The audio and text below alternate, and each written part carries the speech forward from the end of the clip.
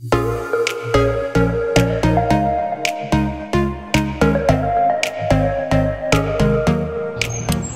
good morning folks, and welcome to actually a sunny morning, which is wonderful because the weather of late has been questionable at best, which is why we haven't done much filming for a while, because we've been hopping in and out onto all sorts of different jobs, and it's been quite difficult to keep track of what we're doing. So rather than boring you to death with tiny little snippets, we've just held off, but hopefully going to get a bit of a clean run at some work this morning. So just to update you on where we're at, the roof behind me has been completed, which is great. So that means we can crack on with the cladding on the back, and that's what we're doing this morning. There's Gregor, we can see him squeezing behind the scaffold. So we're just finishing up the battening here, and we worked out our gauge, and we'll go into more detail about the cladding in a minute. We've insulated large parts of this rear roof here. We've insulated out the front. The other job that we've done is just this little bit here down the side of the house, some steels and some sleepers because of the change of level against the fence, tied up the side and sorted out the chamber cover ready for the paving at the back. Around the front we've completed the little roof there, and we've got some cladding up which I'll show you in a minute. But the name of the game really is to get the cladding up, certainly down the side of the house, as quickly as possible, so we can get rid of the scaffolding, and then we can get access down the side of the house and start cleaning up and tidying up all the landscaping areas, and then move on to the driveway, hopefully before I need to move on to my next job, which starts in a couple of weeks. And yeah, we're going to just hold fire on here for a little bit, but we've reached a nice stage where we've got a lot of the external stuff done. So that's the plan this morning and the rest of the week, so let's see how we get on.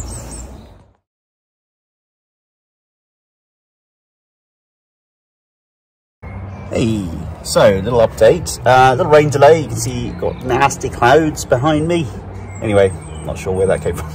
Anyway, yeah, so this is how the cladding works. Battens on the wall, I think they want 38mm clearance.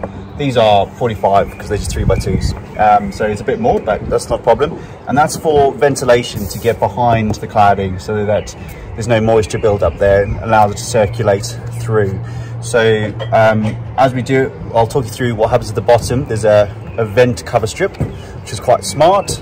It's a perforated aluminium angle, but at the top also we've got to leave it short, as you can see there at the top. So there'll be like a shadow gap all the way along the top when we fit the cladding over the front of these, and that just allows the air to circulate in behind it.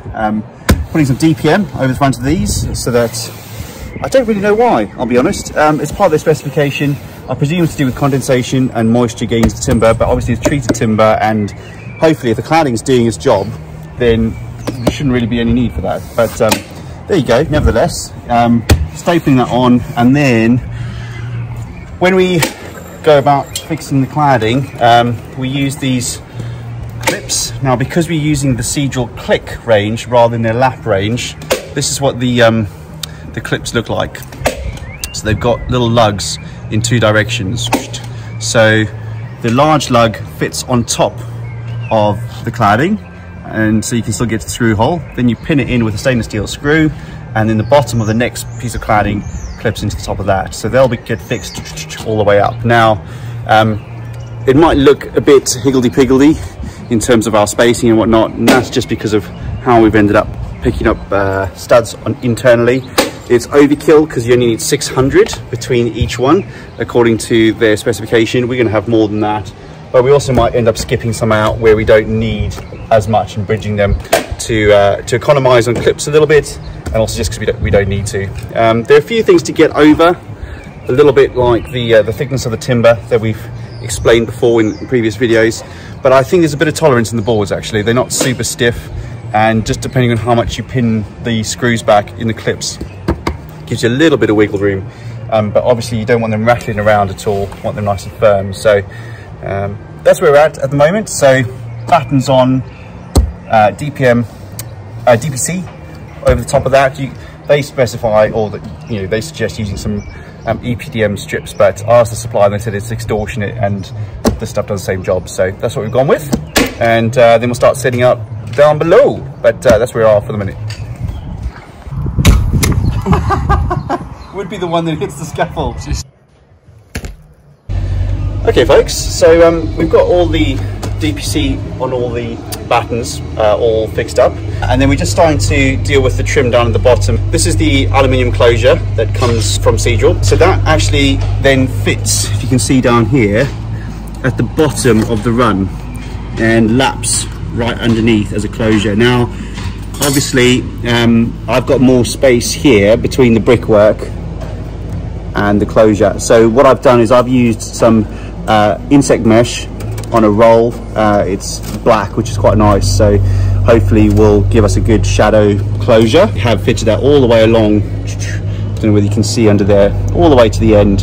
So we turned it in round the back, underneath, and then round the front as well, and so it just gets pinched nicely as we fix these. Now these are the screws that get supplied with the clips, which are stainless steel, and they've got like a super flat head. I don't know whether the camera's picking that up, which is nice, a low profile. But yeah, just going to run that all the way along here, and we'll put the corner profile on the corner, and then we can start running some boards on. So yesterday afternoon was seriously wet, so we pulled off and we didn't get anything else done. So we've got back on it this morning, and I'll just show you what we've been up to.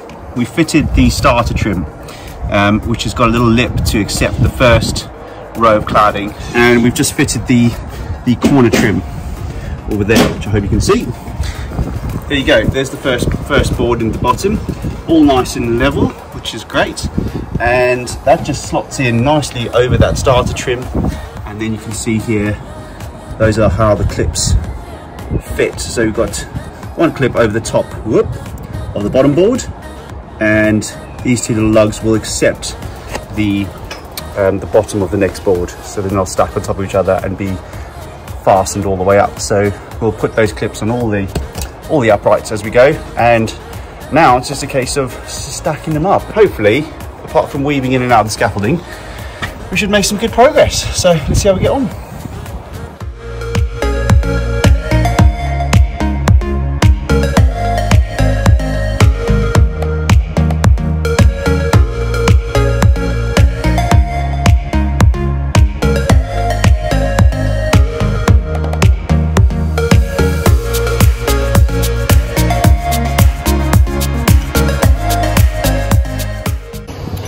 Good progress here, so got quite a lot of this up. A few little things you've got to keep an eye on when you're fitting it using the clips. Make sure they're all seated down completely on top of the boards, and obviously we're dealing with a bit of discrepancy in the thickness of the battens actually on the wall, so when some are a bit thicker than others, it's just kicking it out and making it maybe a little tricky to seat some of the cladding, but overall not doing too badly. But we've come to trimming out the center window here.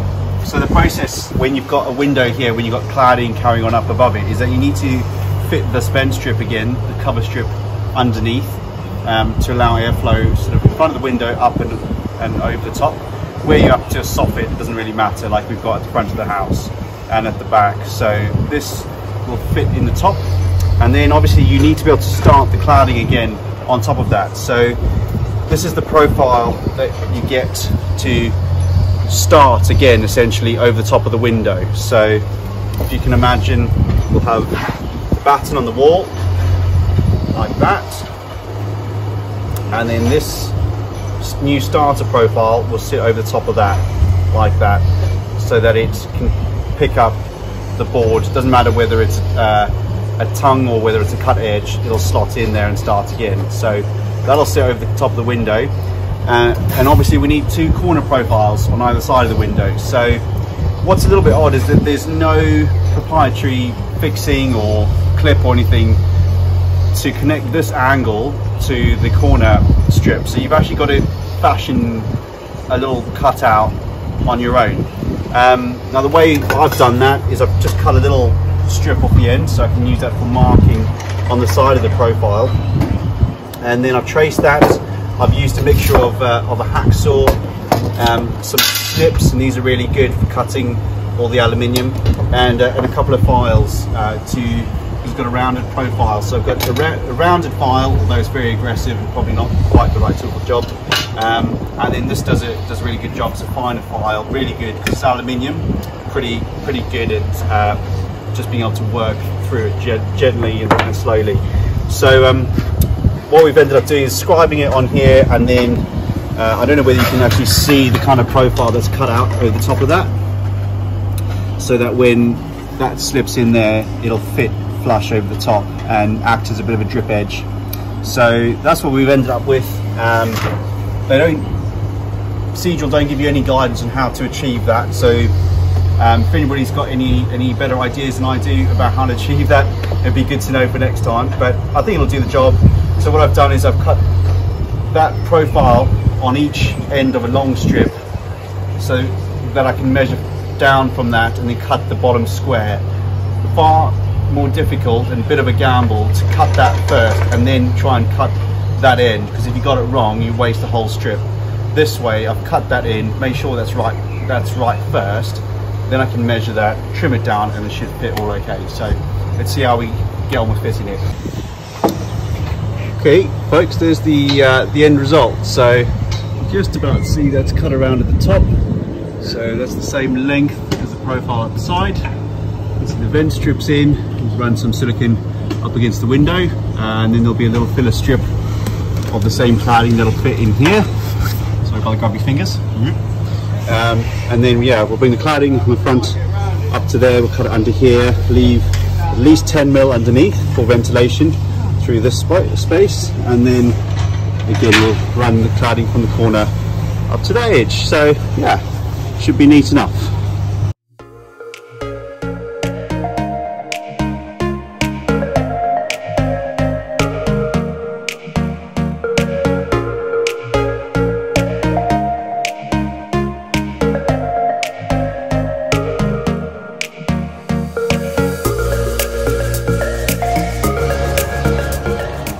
So there you go folks, that's this side wrapped up.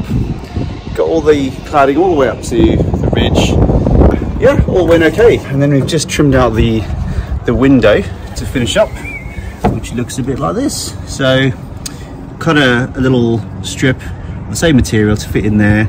Used the color coded screws to fix it through the profile into the battening, into the studs we've put on. And we've just used I don't know whether you can see right in there, just use an EPDM strip, so a little rubber strip to seal up against the window. So looking tidy. And there's the side of the house, and there's the window from below, which you can see trimmed up. So look all the way up the side, up to the soffits that we did a little while ago. Neat and tidy, pretty good all round, nice product. And we're getting cracking on the back, so we'll see you there.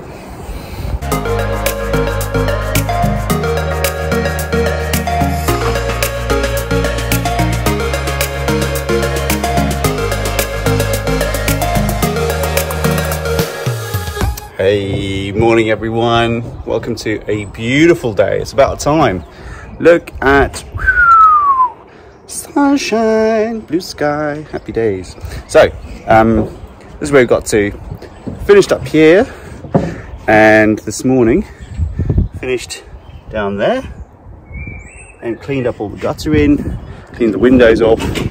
So we're looking tidy, and Greg's just finishing off putting the downspout on the guttering, ready for the scaffold to come down, and that'll be really great. So we can actually see our handiwork properly, get a bit more space, start tidying up. So yeah, really nice stage to get to, and then we'll start hitting the front of the house, looking at the cladding at the front and the roof and bits and pieces. So yeah, good times. So there's the finished product up here. So nice clean soffits, giving everything a wash down, cleaned the guttering and the fascias and soffit there. Not a bad result. Pretty pleased with how things have turned out all together. So it'll be quite exciting to get the scaffold down and see what we're left with.